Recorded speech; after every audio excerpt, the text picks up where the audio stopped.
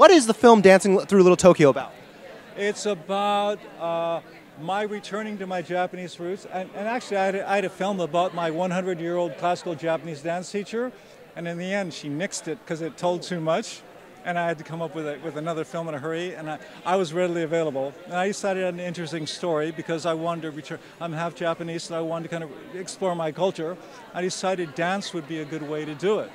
So it talks about my exploring folk dance, classical dance, and even a form of Elvis dance. Oh, very cool. In Little Tokyo, there's a group called Elvis Obon Jivers, and they become a regular part of Obons and of the parade. People look forward to them and miss them when they're not there.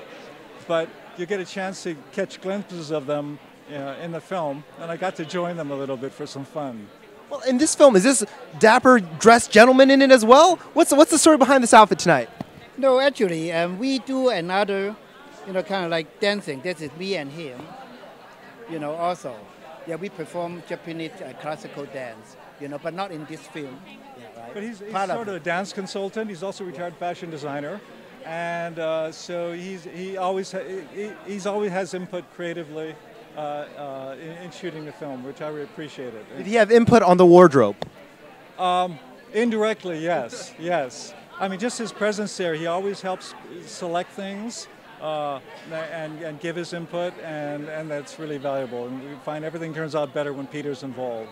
Well, Peter, I don't know if I have this authority, but I am declaring you the best dressed man on the red carpet, best dressed person. Can you give us, what are some of your tips to be the best dressed on the red carpet? What outfits do you need? Of course, you wear something, be yourself. It doesn't matter that people like it or hate it.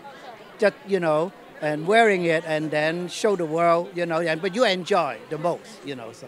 Well, you've definitely done that. Congratulations, very nice. And congratulations on the film. Now, how can we... Let me mention, you can find out more about Peter.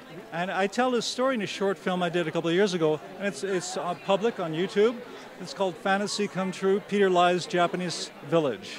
And I really urge you to check it out because you'll learn a lot more about Peter and his history and what he's up to.